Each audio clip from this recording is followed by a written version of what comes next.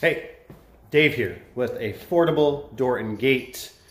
So, a while back ago, I don't know how long ago it was, I ended up making a video on this Genie opener here. And I actually got a lot of comments on it, which I really appreciate. I think it's very helpful because people were commenting on the photo eyes being problems. Hang on a second. Had to get rid of those stinking cats. They drive me nuts when they're sitting there meowing at the end of your feet or bottom of your feet. So anyways, I did a review on this Genie screwdriver opener. And I ended up just kind of going through the video again real briefly. And it started making me think about kind of updating that video. That video is kind of had some good pointers, but there's some things I want to teach you. I want to teach you about these Genie screwdriver openers that I've learned, my experience, right? So it's kind of funny because I felt like I've always used to kind of bash Genie, and now I feel like Genie's kind of our saving grace right now. I've been having so many problems with LiftMaster. I don't even know where to start. Circuit boards. I honestly feel like these people promote the Wi-Fi and phone apps more than they worry about trying to get the garage door to function, to go up and down. That's just my opinion. You know what I mean? Comment below what you think. I'd love to hear it. If you're experiencing troubles with the LiftMaster, I'm just letting you know. If you are having problems with LiftMaster garage door openers, you're not alone, brother. I understand. And that's why I jumped off the ship, because I just can't trust them. Too many callbacks. And if you don't already know, callbacks cost us greenbacks. I don't even think guys know in the garage door industry what callbacks do to you. You know what I mean? You think about it. You get a callback. The customer's not happy. You're upset. You got to go back. Now the lost productivity. When you're driving out to that customer, you're stopping there. You got to fix it. You got to call tech support. That's the clock running. You guys don't understand. The clock is running, and you're not getting paid for it. You're doing free work when you could be out installing a garage door, another opener, being productive. And then what happens now too if you get in an accident while you're out there? Anyways, I'm ranting. Sorry. Okay, so the Genie garage door openers. I figured this out at a buddy's house a while back ago. I stopped over there. I actually got him a garage door opener for a wedding day gift. And kind of weird, right? I know. Anyways, and we hooked his photo eyes. His photo eyes. He had the Genie, a little bit newer style here. You know, with those bullet-looking photo eyes. And we hooked him up, and it was blinking. It had this weird intermittent like blink to it. And I was to be darned. I've told him, I said, I've experienced this before, this blinking. And I said, guess what? Since you're my buddy, we're gonna figure it out. Plus we had a few beers, so it didn't hurt to stay a while, right? So we ended up, I figured it out. What it was is he had a door set up. Now I can't show you because I got the old Sears, right? The old Sears that doesn't need photo eyes. I'm just saying. But that's because, you know, whatever. Anyways. But this Genie here, this Genie has the photo eyes. So just imagine this is a Chamberlain, right? With the photo eyes. They were interfering with each other. And I didn't know that.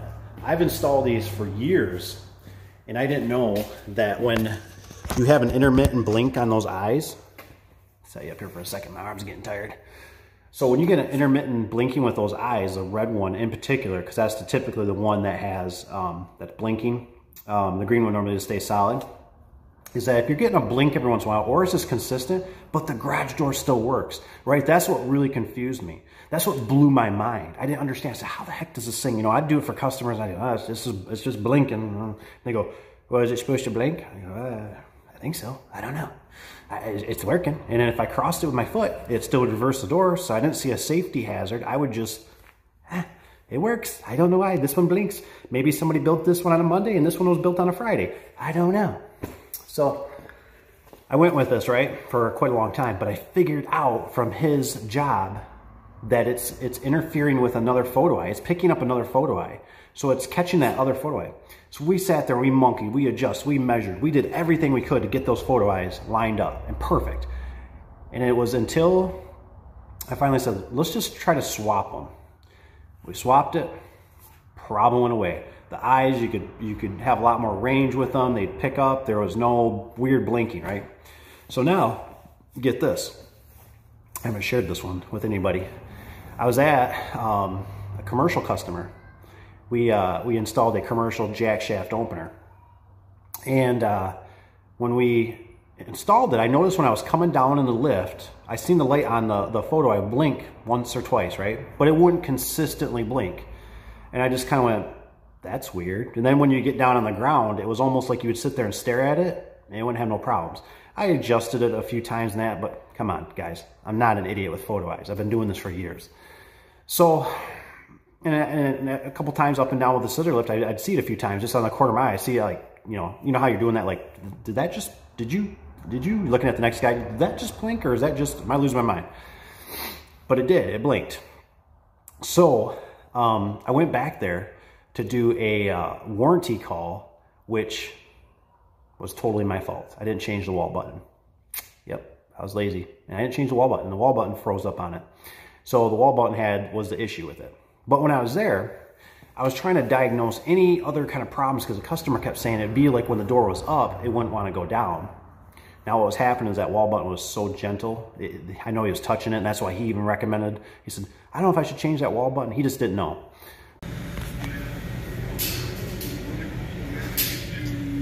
Okay, boys and girls, we got our Genie jack shaft opener up there, and I want to show you where we screwed up. This is totally my fault. They send you a brand new 3-button, right? When you get the operator, and I should have totally changed it out. This was laziness on my part. We didn't change this button out, but I kid you not, I'm gonna run it. I don't think you'll be able to hear it, but hear it running. Watch how sensitive this thing is. It just stopped. Barely, not even hardly pushing that stop button. You're gonna hear it again. Just listen for the noise of the opener. Door's running. It's almost like it just detects your finger being there. Not even pushing it. That's how sensitive that stop button is. I believe that's what's causing our problem. Just stopped again. But watch, I'll push open. Runs, it's running fine. Just stopped. Just with a little touch of a finger like that. Isn't that pretty amazing at the door? It's giving me that kind of grief over not changing a wall button. Oh well.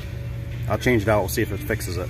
But anyways, I called tech support and I said something to them about, I said, hey, these photo eyes. I said, I see this thing blink every once in a while. What? And the lady there was telling me that sometimes, she goes, is there security cameras or any kind of Wi-Fi around? And I said, well, the office is not too far away. And she says the Wi-Fi can interrupt with those photo eyes. Just mind-blowing, right? I never even thought about Wi-Fi or internet interfering with these things. Would have never thought about it. But she says she sees it quite a bit. So it can happen. So I just want to let you know that in case you're ever out there and you're buying maybe a transformer or a high voltage area. And it doesn't sound like it just pertains to Genie openers. It sounds like it's just across the board with any kind of photo eyes. So I wondered when maybe, and I said it to her, but she probably just thought I was loony. But I said, maybe it could have been when the lift, when the lift is energized, it's stuff puts off frequencies, if you don't know that. And maybe the energy from that lift when I was going up and down was putting out enough of a pulse that was causing that photo eye to blink like that, because otherwise it wasn't a problem. So just something to think about, because I don't even know if some of you guys probably know this. I figured it out. I wasn't dealing with Genie. So if any of you guys were dealing with Genie or know about Genie having light bulb issues, comment below, because I'd really like to know if they were having the same problem with LiftMaster. And if I'll tell you, if you don't know, when I was installing LiftMaster, remember when we used to have regular incandescent bulbs, just regular bulbs that get hot, you burn your fingers on them? Well, they switched over to those curly cube light bulbs. I don't know, they're fluorescent curly cube ones, the ones that look like a little pig's tail wrapped up. Anyways, when they switched over to that, they were having problems with the garage door openers opening automatically. I wasn't dealing with Genie at that time, But all of a sudden I was installing these LiftMasters and, you know, telling everybody how great they are. And I kept getting all these callbacks of people going, my garage door opened randomly. I think my neighbor has the remote or the code, or theirs is programmed to mine. And come to find out, it was those light bulbs. Every time I kept going back, I'd tell a customer, I go, what happened? Or I'd see a different light bulb, especially in the two-headed units. And they'd say, well, you know, we just started having this problem. And I go, well, when did you change that light bulb? About a week ago. I go, well, when did you have the problem? About a week ago. It's that light bulb. And I personally learned about it at my own house because I had actually the same situation right here. I had this style light without that fancier cover on it, right? That was this far away from that opener. And I could not figure out for the longest time that when that light was on, my garage door opener would automatically go up and down, just intermittently. It wasn't every 5 minutes or whatever. It just awesome. It could be 10 minutes later, it could be 20 minutes later, it could be 3 minutes later. The garage door was going up and down, and I was like, what the heck is going on? And I remember I ended up putting a cover on that light right here, just a piece of shield. I actually took an old cover off an opener. Problem solved. I never had a problem ever again with that opener. So these lights and that emit things, and now I didn't even think about the whole Wi-Fi thing. So if you're having problems with Genie Photo Eyes, I just want to tell you those couple quick little tips. It could be a source of energy, it could be Wi-Fi, it could be a security camera. Things of that nature could cause that to be having an issue with blinking. And I never knew this stuff, so I'm just trying to let you know. And then also, if you have a pair of doors and you got those eyes facing each other, you know, kind of, you might have to flip-flop some stuff to get that blinking to stop, because it's not supposed to blink. It's weird, because with Genies it'll work. LiftMaster, if they get that glitch in them, they typically don't work. It's kind of weird.